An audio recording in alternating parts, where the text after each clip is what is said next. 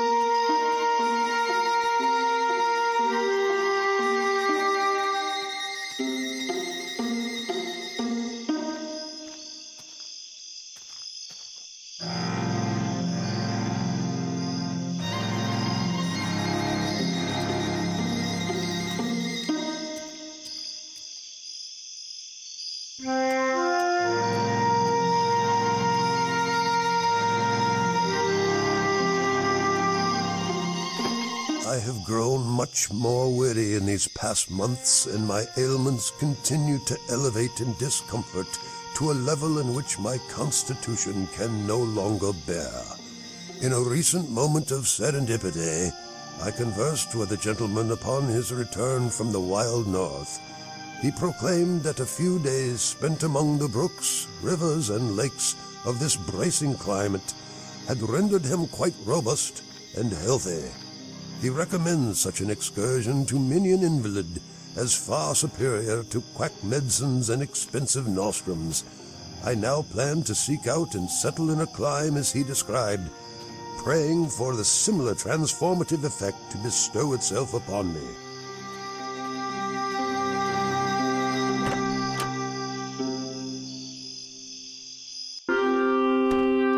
I've heard that pine emits an odor peculiarly healing and highly beneficial for invalids. These recent months living in God's great land confirms this thesis, as my consumptive ailments have been healed, rendering me a new man. There is no place perhaps on this globe where nature displays such diversified lands and water. The banks are high and afford a series of picturesque views. The shores are rugged and steep, interrupted by lovely, sheltering covers. The shallows are plentiful.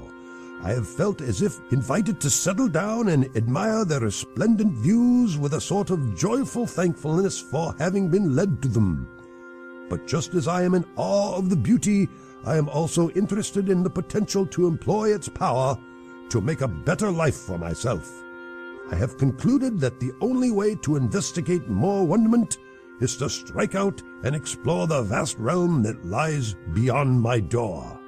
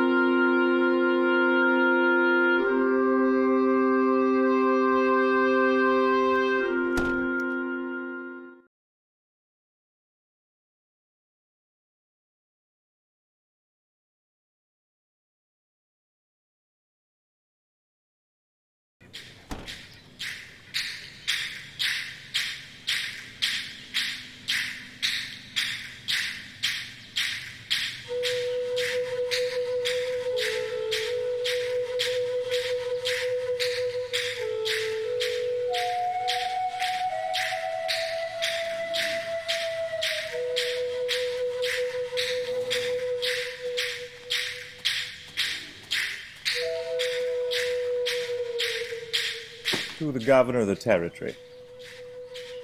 With this letter being unofficial and private, I may with safety give you a more extensive view of our policy respecting the Indians. In order to promote this disposition to exchange lands, which they have to spare and we want, we shall push our trading uses. We will be glad to see the good and influential individuals among them run in debt, because we observe that when these debts get beyond what the individuals can pay, they become willing to lop them off by a cession of lands. In this way, our settlements will gradually circumscribe and approach the Indians, and they will in time either incorporate with us as citizens of the United States or move beyond the Mississippi. President Thomas Jefferson, 1803.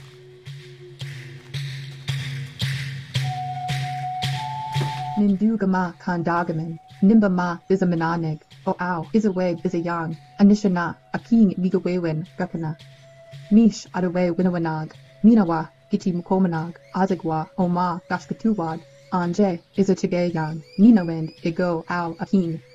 Geget sa onzam, manumin, minawa, amakuwayanan, nindasingananan, je isse, minagoyang, inu, mayage, apachaganan, nashke, inu, bashkizaganan, Iwapiko, Apachaganan, Minawa, Ishkodawabu, Nindi, Minagomen, Gosha, Minawin, Ningichi Aya, Imanani, O Ow, Odun Wachage, Winamanawani, Ningichi Nagaz, In Endaman, Ginwens, Ninawin, Bunindamang, Mi, Ga Ayang, Wa Mingwangwa, Gichi, Nibowa, Gichi, Mukomana, Jigi, He's on it. Gi Ikadowag, Agawe, Gichi Ayaik, Gimama, Gonamani, Gichi, Mukomana, Giwe Aki. Ginawin, Je, Minagoyang, Giche, Manadun. Nima, Migwe Wajikwe, 1827.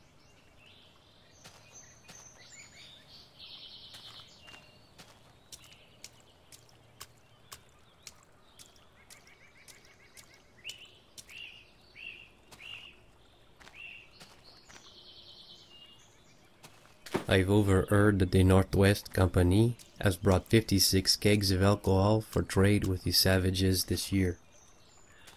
With my 8 kegs from the XY Company, we should have enough between us to trade more than 7 gallons of liquor for every single adult Sioux and Chippewa in the entire river valley. This will indeed be a very good year of trading for us, as this additional lubricant will help us best last year's record of the savages harvesting over 8,000 beaver pelts for us. Michel Cureau, 1805. Agu gichi mokumanag, wenji widegamanang, agu ashkanawig, gichi gagi badiziwag. Wewib igo, ije bonendanawad, wiganish you. Ogi kino amago winama wenin inu gichi aya aminanin waya benda ikawad api dash kiwenjia niboa inu ogokino amago winan dawin gida hijinasiman geget sa tawanamiwag higu hojibweg minawa gawin awiya oga gikeni masiwan winesh in a way mawat winawa migdash zagaswe edi winanawag you ojiskade manan bisho you Chipikong, Gigagige Ishi Atawe Igewad. Gichi Weishkin, 1820.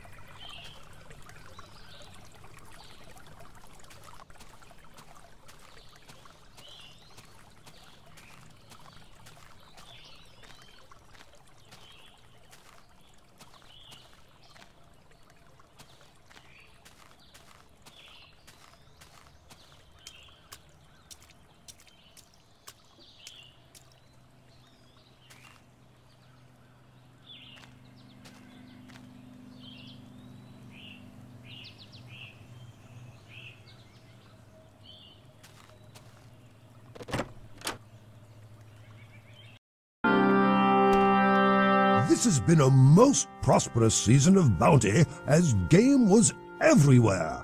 Thus far, I've killed 79 deer, 16 elk, and 3 bears.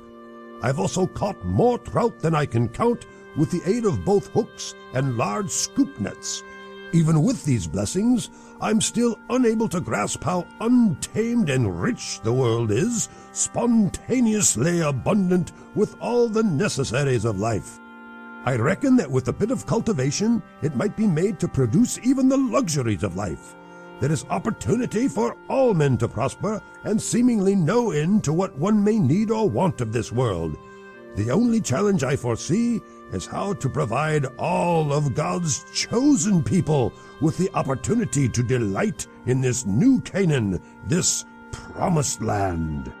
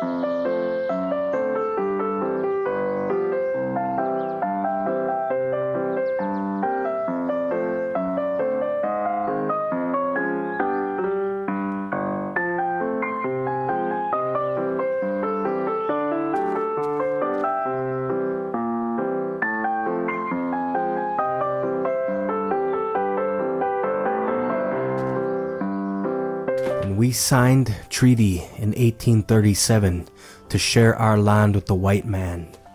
We said that when our grandchildren grows old, we will once again return to this land. But now the great Father beyond the mountains forbids us to even hunt or fish on these lands. We now depend on the whites for food and clothing more than ever before. The wild rice, elk, and beaver are gone, replaced by gunshots, disease, and Ishkote Nabiguan, those monstrous fire vessels belching up smoke on the river. Naganab, 1863.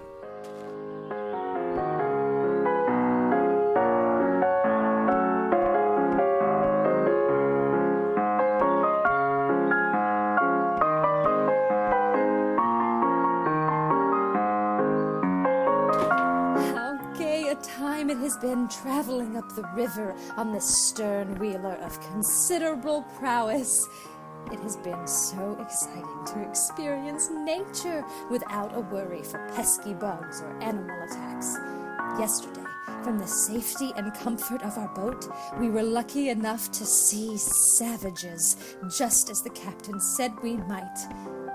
We were amused by the pranks of the half-naked Indian children who ran into the waves raised by the steamboat wheels, flinging water about with exulting shouts, while a hard-featured savage, with a yell as of defiance, shot his canoe directly across the channel before the boat. What an authentic wilderness experience I've had thus far in this northern territory. Elizabeth Elliot, 1853. What a pleasurable time me and the boys have had this week on the river.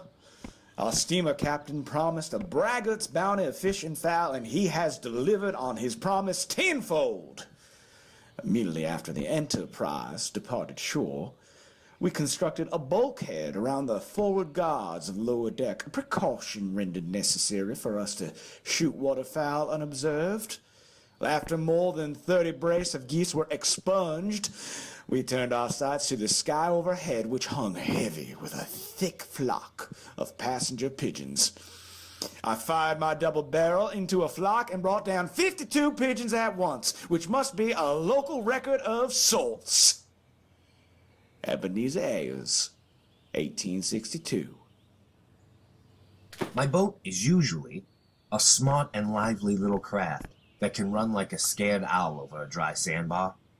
But this trip has struck us on bars a dozen times thus far. These unavoidable detentions, on account of the low stage of water, floating logs from lumber companies, and heavy freight, each involve a delay of several hours. The slow working over a formidable sandbar when one's time is precious is about as severe a test of patience as could well be devised. Now and then, all hands had to leap ashore and cut down wood from the shore to feed the engine while the Knapp thus labored along.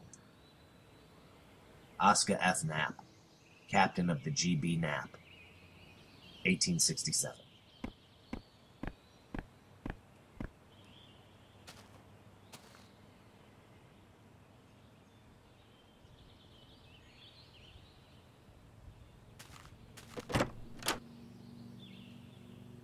I recently came across an astute political essay by a Mr. John O'Sullivan, a portion of which I've copied down for reflection. Quote, "And that claim is by the right of our manifest destiny to overspread and to possess the whole of the continent which Providence has given us for the development of the great experiment of liberty and federated self-government entrusted to us." End quote. And how right he is. This land, our land, is indeed a great experiment in freedom. I've discovered that with the abundance of resources in our world, many have found a way to possess it, but only the smartest of men have discovered how to prosper from it. The potential riches of this land are bound only by one's motivation, creativity, and rapaciousness.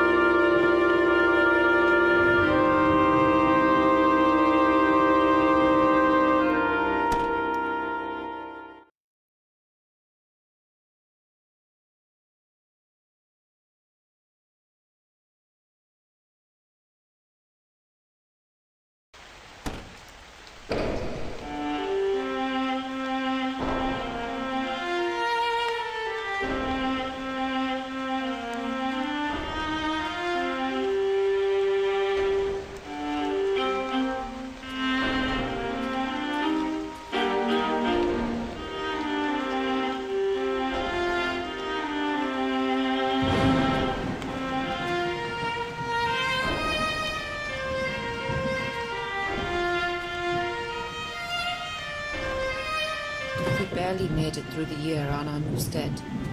If it were not for the hunting, fishing, and sugar mapling, we would have surely starved by now. My husband is forced to work in the logging camp during the winter months to make ends meet, while I stay back to tend the homestead alone. With the camp nearly a 10-mile walk away, he is only able to be home for a few hours every Saturday evening before returning to camp on Sunday morning. Why must I share my husband with a lumber baron, a scoundrel who takes his labor but returns but a fraction of its profit? Christina Nielsen, 1879. I do not believe the government flyers, as there is no royal road to farming in this new land. The towering pines have been leveled by the woodman's axe, leaving nothing but stump-strewn fields on the cutaway, which constantly flood from the dams and log drives on the river. My final attempt will be with cranberries on my 160 acres. If I cannot drain and reclaim the swamp pads as profitable cranberry marshes, we will need to abandon our homestead before another long winter arrives. Carl Nielsen, 1882. Now that my syndicate owns the boom site and we have finished construction on the dam, I finally have complete control of this goddamn river, as not a single log or steamboat will move on it without paying to pass through my choke points. With the full command at the start and the end of the line, I am confident we will best last year's record of 200 million board feet harvested from the valley, and I can finally call this my River of Pine. Frederick Weyerhaeuser, 1890. Rivers get more dangerous every year for River Pig, especially since that new boss logger took over the boom. He wants the sawyers to bring down 100 pine per day between the two of them on a crosscut. So I've seen some of the jamdest jams I ever saw. Heck, just last week, I was riding a drive down river when an overhanging branch took me off my log, and I fell head first into the river. Before I could right myself and get a breath, some half-dozen logs ran over me. I'd have been a goner if it weren't for the current spitting me into the shallers. I swear, it took 2 days of eating hot pork and beans just to warm myself back up again. James Johnston, 1889.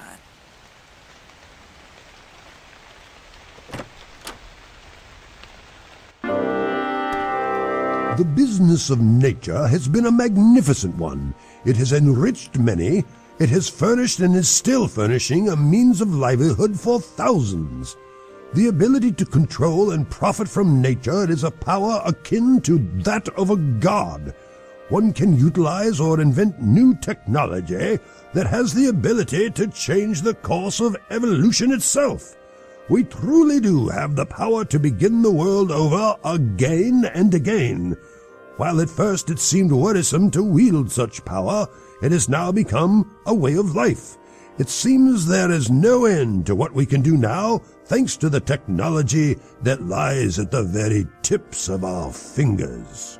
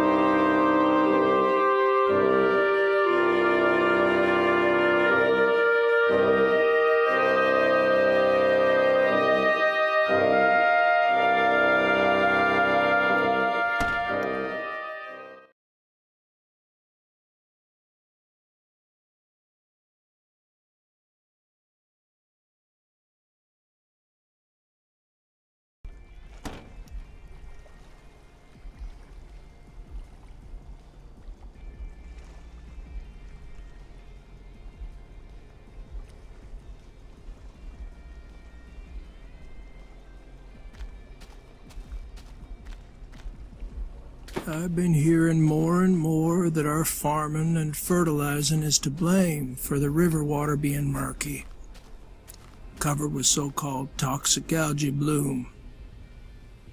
But my farm is 20 miles from the river. The feds have been pushing agriculture policies on us for years, expecting us to maximize production, and never once have they mentioned river pollution. So in addition to trying to hit maximum yields, I'm expected to clean up my farm on my own dime. Leif Larson, 2005. I became a ranger because I love this waterway, and I want future generations to enjoy it as I have. But every year there seems to be more excess and abuse on this river, to a point where we as a unit can no longer control it. If we're not trying to educate people about overfishing and enforce the laws when people ignore them, we're dealing with drunken weekend partiers and the noise pollution caused by their massive boats. We also have to deal with farm fertilizer runoff and a zebra mussel infestation. This has become more than a full-time job. It's now a tiresome battle that seems like it will never end. Ingrid Ellingson, 2012. My dad just bought a 26-foot cruiser with a 600 horsepower engine, and I'm so stoked to take it out on the river this weekend. But it really sucks that there are like so many people enforcing stupid things like no wake zones. And what the hell is a zebra mussel? All I want to do is hang out with my bros on the river and drink a few beers. Why can't I just get out on the river and experience nature like a real American outdoorsman? Freedom ain't what it used to be, bruh. Jeff Olson, 2016. Most of those who have lived their lives beside the placid stream recall best the quiet times of canoes and tiny flat-bottomed craft with minnow buckets trailing behind. Today, the valley is filled with the ear-splitting staccato of high-powered speedboats. I long for the days of sandbars and low water, for they might provide protection against the noisy and dangerous onslaught of an ever-increasing flotilla of modern speedboats and daredevil water skiers. James Taylor Dunn, 1965.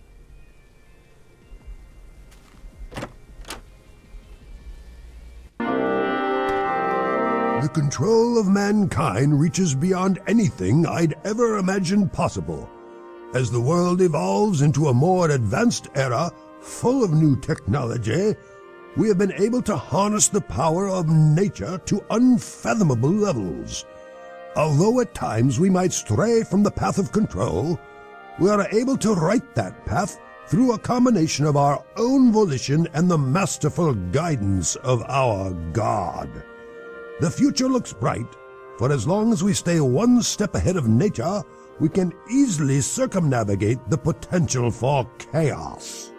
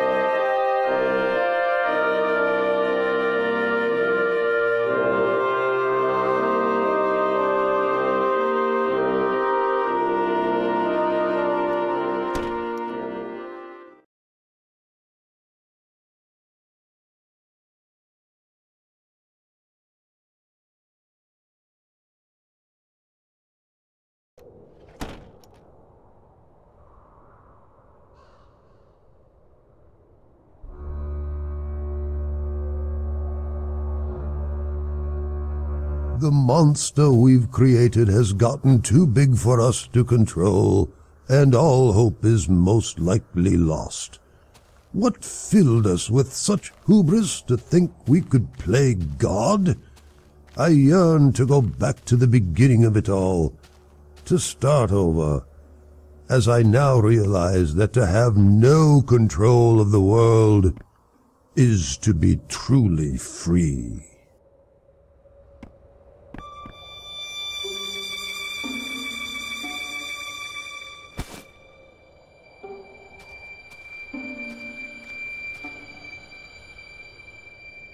I bring you beauty from the river, shadowy hills in a rising mist, pine trees standing high and the river flowing, flows forever by. I bring you beauty from the river, where leaves a golden carpet lie. There are no smoky buildings here to shut away the morning sky. Just shadowy hills in a rising mist, and pine trees standing high.